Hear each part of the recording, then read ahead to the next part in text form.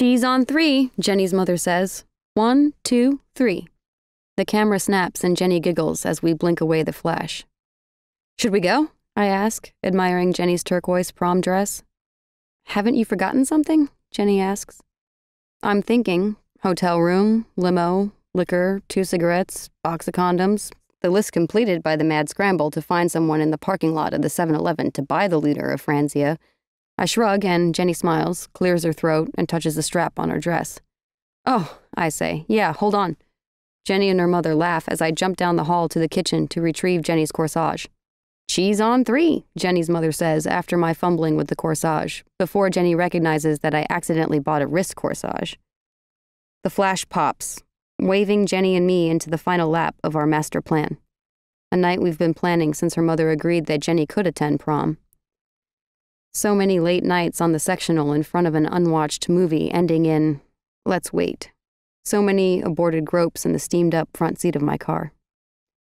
The last of the day's sun colors a stripe of orange across Jenny's forehead as I shut the door for her, then skip around to the driver's side. I speed down the freeway toward the parking lot of the Marriott, where our limo awaits. Jenny knew her mother would add 2 and 2 if I picked her up in a limo, but I fought for the extravagance and persuaded Jenny to lie to her mother, something she'd never done. "I still feel guilty," Jenny says. "It's not too late to call off the limo," I say. A little game we've been playing that up until now has given us some measure of power in the matter. We both know that power is gone now.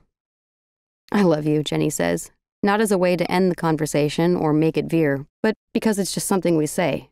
And lately it's the only thing that comes out of my mouth that makes any sense to me. "I love you too," I say. "Slow down," Jenny says. "We've got all of our lives, unless you kill us with your driving." She looks over at me and smiles, remembers my joke about how we're like old people, a sentiment echoed by our friends.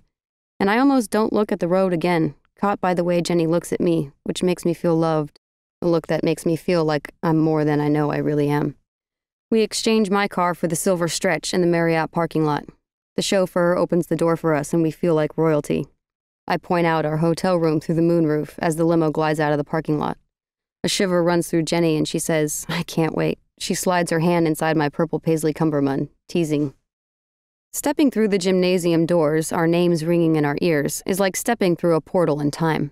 The walls are papered black, and silver foil streamers float magically through the air, colliding now and again with the silver, white, and black helium balloons hammering away at the ceiling of the illuminated tent anchored in the middle of the floor.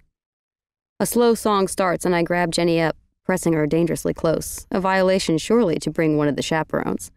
Jenny wriggles some space between us, and I spot Jason and his girlfriend Sally twirling under a silver banner.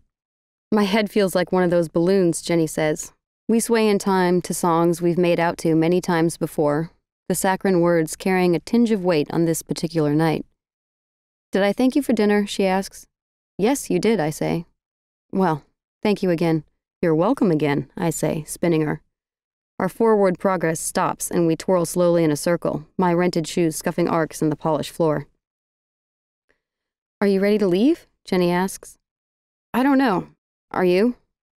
A nervous excitement grips me. Earlier, in front of the mirror, there was still the limo to pick up, the hotel key to get, dinner, the dance itself. A song Jenny and I agree we don't like starts up and I say, "I'm ready if you are."